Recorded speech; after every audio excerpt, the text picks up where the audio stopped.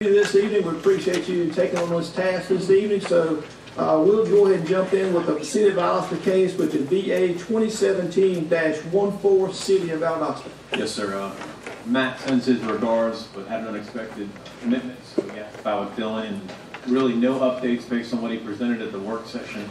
Ultimately, for this particular case, the change in character area is just to try to reflect the industrial uses and zoning that are surrounding this subject property.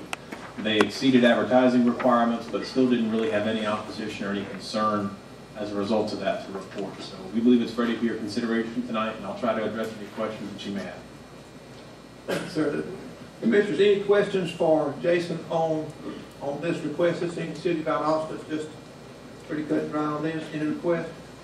There being none, anyone here wishing to speak in favor of this character map amendment? Come forward this time. Anyone wishing to speak in favor of?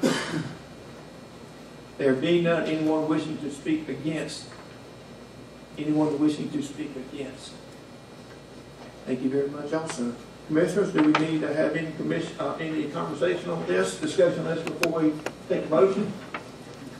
There being none, I will take a motion on this request this evening.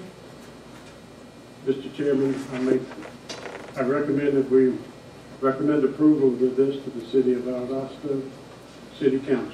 Okay, we have a motion from Commissioner Hall to approve this. Do we have a second? We have a second from Commissioner Gladwin.